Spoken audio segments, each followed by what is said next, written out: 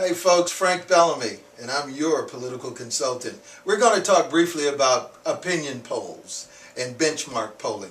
Benchmark polling, you've heard all the polls. You've got some of them at home where the machine calls you, the computer calls, or an individual calls and asks you open-end or closed-end questions about, how do you feel about this? How do you feel about that? Are you willing to vote for this guy, this lady, that lady, whatever? Polls are just suggestions. Polls give suggestions. Polls doesn't give an absolute. So if you're concerned with running and you say, well, the polls are deeply in this guy's favor, the polls are 100% for the Democrats, or polls are 100% for the Republicans, polls only give an indication. Polls aren't the truth. And polls are rattled with error. So there's a lot of error in polling, so don't be overly concerned with what the polls say. And so we're going to crank right along through this session of determining the context. And as we talked about earlier, one of the main things that win elections, local elections at the lower levels, people are not really interested in what your issues are. People are really, and this is through research, people are more interested in your name ID. Have they heard your name before? Does anybody know you? Does your name ring a bell with them? They're interested in your name ID. They're interested in your party affiliation. Those are the two basic things that get you elected at the local level. So don't be concerned with, I've got this great idea, these great issues, because people are not really concerned. They're mostly concerned with what they think, what's happening for them. So keep that in mind as you're making decisions and determining things. Is the candidate status? Who are you running against? Is he an incumbent? Incumbents, researchers says, and this is research based on the congressional level races. Research says that an incumbent has a 98% chance of getting reelected. 98% chance of getting reelected. That's pretty steep, isn't it? But it's not etched in stone. You can route an incumbent out, but you have to call him out. You have to raise some money. You have to spend money. You have to virtually call him on the carpet to get an incumbent to respond and get the community to question the incumbent's status. And in today's political climate, a lot of incumbents are being threatened because the voters are unhappy. So just because it's an incumbent, don't think that their political future is etched in stone, because it's not. Especially if you get a political consultant like me to help you out along the way.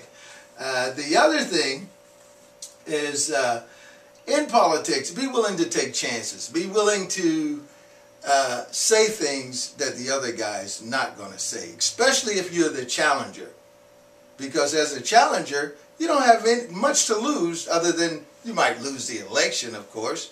But remember when I told you earlier, politics isn't a foot race. Getting elected isn't a foot race. It just appears that way.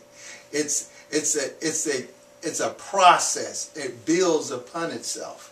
That's how you get elected. It builds upon itself. So, and like I said earlier, some of the greatest and most well-known rock stars in the political world have lost elections in the past.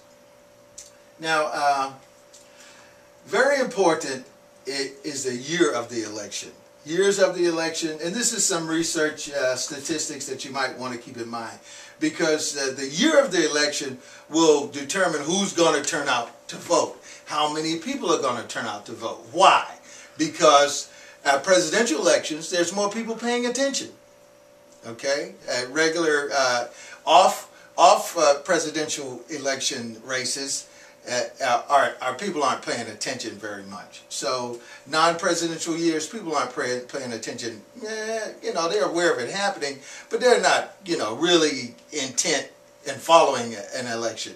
And odd year elections, people really pay little attention. Something like 25% of people pay attention on odd year elections. Presidential elections, 50% of the voting populace pays attention. And non-presidential elections, 35% pays attention. So a lot of folks aren't really paying attention. And you got to keep in mind, just because you're interested in politics, just because you pay attention to politics, that doesn't mean everybody else is. Other folks don't give a damn. They're not paying attention to that. They're paying attention to their own lives, their own, families. Only special people like you pay attention to politics on a full-time basis. And don't confuse that with the rest of the population, the rest of the voting population, because they're not paying attention. Remember that. People are not paying attention like you are. So don't assume that they know everything. Don't assume that they're aware of everything. They pay attention the last few days or few weeks of a campaign. Then they start paying a little bit of attention, but not like you. And remember, don't be misled by the folks in your political party, by the folks that sit around the courthouse and worked on campaigns in the past, because those folks are usually dead wrong. Okay, you need a political consultant to help you through the day-to-day. You don't need to run your own campaign. If you're a candidate, if you're a potential candidate, the very last thing you want to do is run your own campaign, because you're guaranteed to lose. You're guaranteed to spend a lot of money. Okay, you have to have kind of nerves of steel, because it's going to get a little frightening, and you got to stay cool. You got to stay on your plan. You're going to have to work your plan. So keep that in mind. And remember, don't just look for reasons to dissuade yourself from running. Look for methods and ideas to adjust to so you can win. Because all races are winnable. All elections are winnable. It all depends on if you're willing to do what's necessary in order to win an election. My name is Frank Bellamy. I really appreciate you paying attention. The videos that we're going to come up with in the future are going to address political fundraising. It's going to address preparing a candidate, speech writing, what to say to a group of people, what to say to strangers, how do you conduct yourself. All these are the little things that people remember about you. Hey,